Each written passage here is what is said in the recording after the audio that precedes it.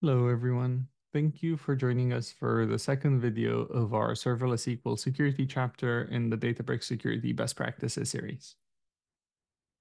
Today, we'll be talking about how we secure our serverless compute plane and apply multiple layers of isolation to achieve defense in depth and minimize risk to the system.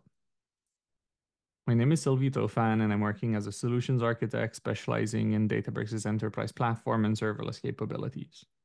As part of this series, I've been working closely with my colleague Arun from our security field engineering team in order to bring you the content you'll see over the next 10 minutes or so. As with our previous video, if you have yet to browse through our Security and Trust Center, I highly recommend you check that out. It contains valuable information that platform and information security professionals should be aware of when evaluating Databricks' security stance. We strongly believe that Databricks Serverless SQL helps you be confident that your sensitive data is protected. This video will build upon the lifecycle of a SQL query and dive deeper into how we keep information secure while it's running in the compute plane. A reminder from last time, we discussed the multiple hops that the SQL query goes through as it is submitted by a user in the control plane using the UI or the API, how it makes its way to the serverless compute plane and fetches data from customers' storage. If you want to learn more information about this flow, please make sure to check out our previous video.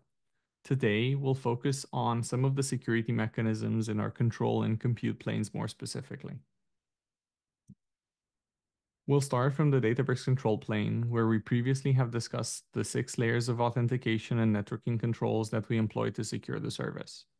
This time, we'll dive deeper into the serverless compute lifecycle process before moving on to the compute plane. If we consider the full serverless VM lifespan, this begins with a stage called pre-assignment, where Databricks fills the unallocated pool with cloud instances from the cloud provider. This is to ensure that we have VMs available on hand to meet the demand from our customers. As soon as a customer requests compute, we move into the assignment process to enable instant compute, where one or more unallocated hosts get assigned to a cluster and get ready for customer workloads. And at runtime, this compute is fully available to receive instructions from the control plane and is managed by the serverless compute manager. But let's find out more about these stages and the levels of security available in each one of them. In its serverless design, Databricks maintains a fleet of unallocated VMs that can quickly be assigned to customers. As VMs are assigned, new VMs will be requested from the cloud provider to refill the pool of unallocated VMs. For VM creation, the Serverless Compute Manager, which is an internal service in the control plane, will request that a VM be created by the cloud provider. The AMI used for this VM is essentially identical to the one used for other Databricks VMs. It's created through the same build process used for other AMIs. It's subject to the same hardening and vulnerability management controls, just like the rest of Databricks. Once the VM launches, it will begin to start the Databricks runtime.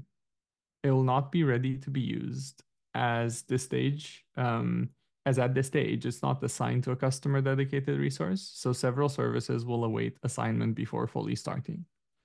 During registration, a VM connects to the registration method on the serverless compute manager to be added to the unallocated pool and await assignment.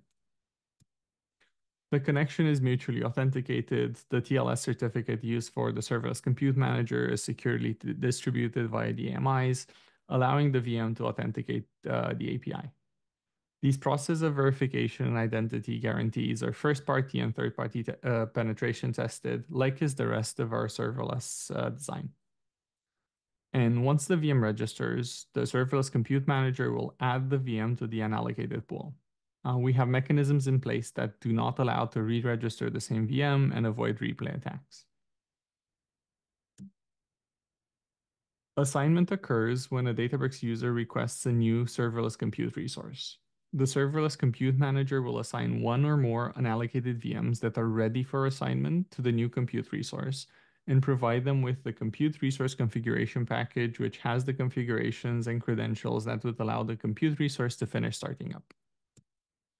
All communication happens over private link or the cloud service provider's backbone, and governance controls can be put in place and applied to these serverless resources. In parallel, the serverless compute manager will also configure a new security group, which we'll talk about in a minute, for the new set of VMs that will not allow them to communicate to each other. Prior to this assignment, the VMs cannot talk to anything other than the serverless compute manager. And all of these resources are then assigned to a single customer, and we'll see more of the dedicated measures we put in place here to achieve workload security in just a minute. Moving on to the serverless compute plane, we talked in our last video about how we employ 4 layers of isolation to keep customer workloads secure, only leverage temporary short-lived tokens for any data access, and offer a strict process of decommissioning compute once it's no longer needed. Let's find out more about these layers of isolation. Whenever a customer spins up a new serverless compute resource, for example, a new SQL endpoint, we dedicate VMs to that workload for that customer. As these VMs are assigned, new VMs will be created to refill the pool of unallocated VMs.